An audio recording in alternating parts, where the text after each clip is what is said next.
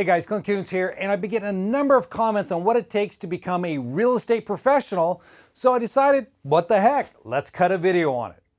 All right, so real estate professional status. This is that area that so many people that get started in real estate just want to apply for because they realize that if you become a real estate professional, you can meet that requirement, then the deductions that come from owning rental real estate, namely the depreciation, you can use those deductions, those losses, those paper losses, against all other forms of income.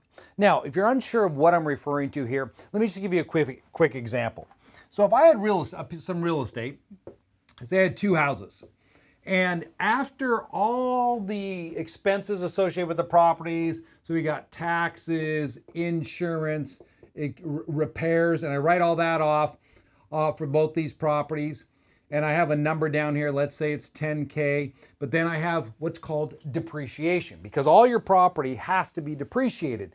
So I got to depreciate this on straight line depreciation, or maybe you're using cost seg with bonus depreciation, as I've talked about in some of my other videos, which is a tax technique you definitely want to consider.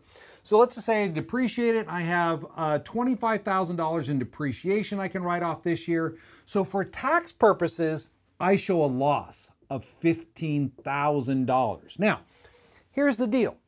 I want to use this loss. I just don't want it to sit there. I would like to take that loss, come over here, and offset my $100,000 that we have on our 1040, because my wife and I are employed, and we want to take this loss to reduce our 100K. So now we only have to pay taxes on $85,000, right? That would be so great that we could do that, take losses here through depreciation, use them against our W-2 income, and not pay taxes on those losses. Well, unfortunately, Code Section 469 doesn't allow you to do this. See, these losses are called passive losses. And passive losses can only be used to offset other passive income. So if you had another interest in something, investment interest that produced income to you, you could use these losses to offset that income. But what you can't do is use these losses to offset your non-passive income, like the income you generate from your job, your W-2 income, unless you can get yourself out of 469 through an exception for these losses. And that is what we mean by real estate professional status. Real estate professionals are able to take these losses right here and apply them against all other forms of income. So the issue then becomes, how do I become a real estate professional? Well, Section 469 makes it really simple for us.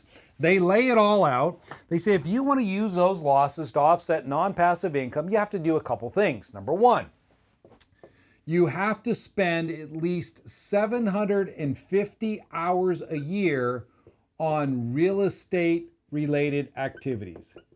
Okay, so this is a lot of times a question for people. What is a real estate related activity? Well, if you're a agent or you're a broker, you're engaging in real estate related activities right there. If you're managing property, that's engaging in real estate related activities. So you have to be in a real estate field. You have to be actively involved in that, and you have to spend 750 hours on that real estate activity. And again, it could be you're rehabbing your own properties every year. Granted, add up all those hours. So what's key here in being a real estate professional is you got to keep a log. All right? A lot of court cases turn on whether or not the individual who's claiming real estate professional status has maintained a log, and whether or not that log was maintained contemporaneous with the hours, right? So when you're going to put together a log for your real estate hours to get that 750 hours, you want to be writing down the activity, the date, and how much time you spent in your log. And that log should be taken, you should keep it accurate, up to date after you do the service. Now, one other thing, just as an aside, when you're doing your log, don't round up or don't round down. That is another mistake that I've seen people make, is that they say, well, I worked an hour and a half, 1 hour, 1.25, 1.5, 2 hours. There's never 1 hour and 17 minutes or 42 minutes.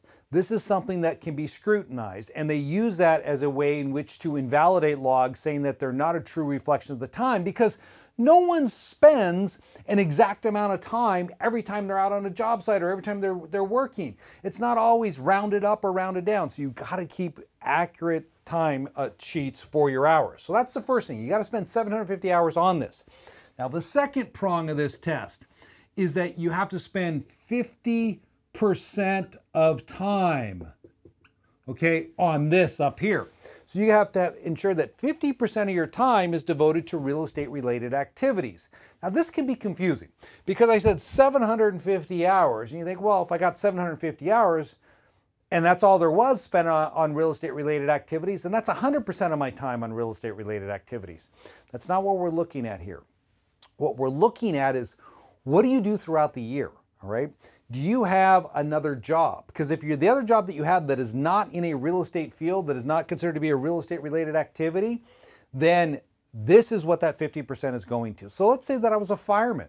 So if I'm a fireman and I work full-time as a fireman, even if it's only 3 days a week, then I am spending, according to the IRS, 100% of my time, or more than 50% of my time, on non-real estate related activities. So even if I satisfy the 750 hours, I'm not a real estate professional. So the 50% of your time means this: if you hold a full-time job in some non-real estate related activity field, you're probably not going to qualify. And that's why we deal with a lot of physicians that, want to get involved in real estate and they start buying properties and they want to take the deductions against their physician's income, but it doesn't work because they can't meet a real estate professional status because they work full-time as a physician. So let's assume that you've done this. You're a real estate agent. You met this time. You met the 50% of your time. You got 750 hours. Great. You're there. Not quite. So the third aspect of this is you have to materially participate, okay, in your activity, in your real estate related activity. Now, what is the material participation test? Well, there's 7 enumerated tests, or 8, I forget, that you can qualify under for material participation. Now, the easiest one is this one. I'm only going to discuss it. You spend 100 hours on your real estate. So not only you have to meet this test, be a real estate professional, but then you actually have to spend the time on your own real estate as well. So if I had, say, 4 properties right here, just like this, right? I've got 4 properties. I'm a real estate agent, so I satisfy this because I'm always out there showing properties and things like this. I have my 4 properties here, but I don't do anything on those 4 properties because they're professionally managed out of state. I'm never dealing with them. Then I don't satisfy the material participation prong. And if these 4 properties are generating for me, say this year, $60,000 in losses with depreciation, with what I've done, I can't use this loss to offset my income that I'm making as a real estate agent because I can't satisfy the material participation test. And this is what causes problems for people in the rep status. They may satisfy this prong, but they always forget about this prong. So again, document your time. So the other aspect about this is that when you have real estate, if you want to be a real estate professional, you actually have to work on your properties as well. You just can't be in a real estate related field to pick up these deductions. And so that 100 hours is the easiest way to do it. Now here's what happens.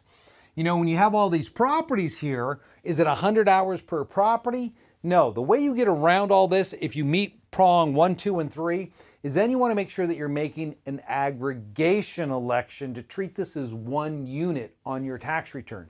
So it's a statement that's sent in with your 1040 that you're making. You're saying, hey, I want to treat this as one common activity. Therefore, IRS, don't try to break these numbers up on each property. As long as I've spent the entire amount of time collectively on my real estate, then I'm good to go. Because I've seen plenty of cases where people failed to make the aggregation election, which isn't even part of the test. And by not making the aggregation election, they were denied the ability to use the deductions from their real estate to offset their non-passive income, because then they start applying these tests on a per property basis. And you don't want to go there. The way you get around that is making that aggregation election. So real estate professional status, there's a lot of benefit that comes from being a real estate professional, but you have to be aware of the various tests that are laid out here. I often get this question, well, Clint, can I become a real estate professional if I don't manage my own properties?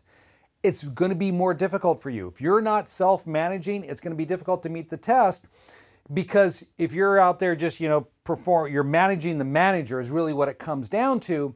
The IRS basically looks at you as an investor then, and you're just maintaining investor status.